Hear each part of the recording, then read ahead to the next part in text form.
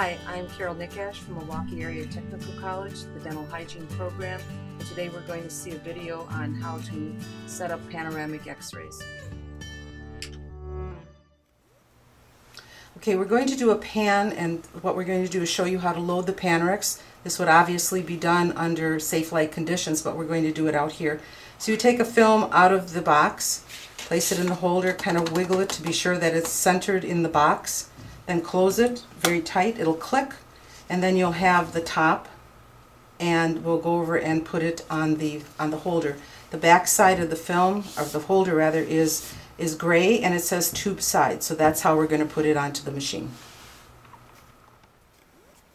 Okay, when we're going to load the machine, we're going to have the yellow part towards us. It's labeled top and up, so we're going to slide it in. If you meet a little resistance, it's all you do is just shove it in, so that you see this arrow here and that it's flush with the machine. We're going to turn the machine on, and it will automatically say the status of it.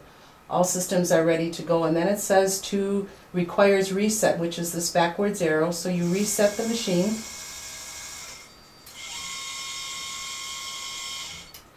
And then our machine automatically defaults to the medium setting 76 kVp. And 8 milliamps and 12 seconds. So for the average female, the directions are, you almost have to guess what it is looking at the size of your patient.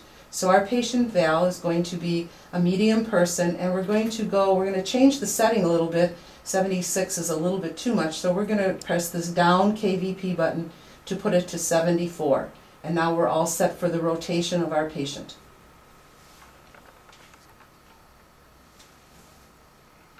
Okay, our patient is here today, so the first thing we're going to ask her to do is having removed all jewelry, dentures, partials, anything that comes from the head and neck that can come off, including piercings. When we place the lead apron on, it's going to be a poncho style because we don't want the thyroid collar in our Panorex, otherwise we'll have an error there.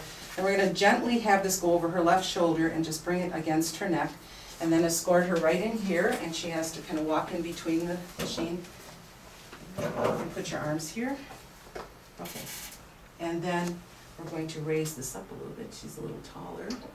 No, just come forward and bite on that stick. There's a little edge in there, edge to edge.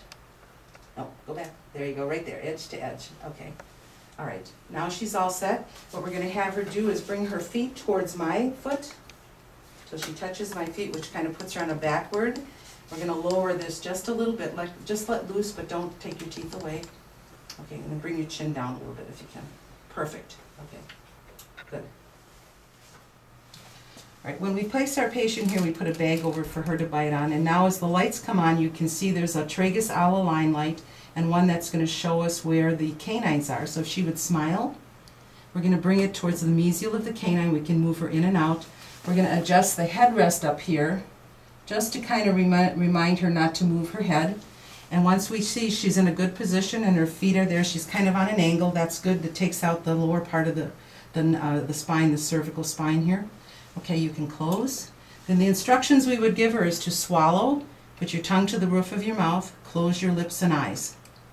And for demonstration purposes, we're going to go to hit it 3 times so we're on the demo mode, and then we can do this without radiation. Should I keep going? You're welcome.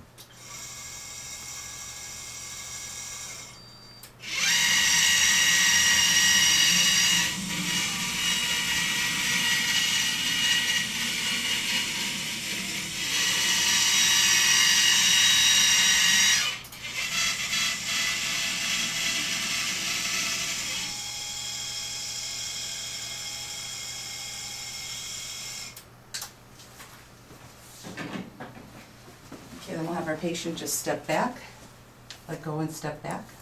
Just come backwards. There you go. Perfect. After our patient, we're going to take our film out, and then we're going to reset our machine because this machine happens to only work from going right to left. And we would have taken the bag off, and then we would disinfect the arms, the headrest, and that's all you need to disinfect for this technique. Now the machine is ready to go for the next patient.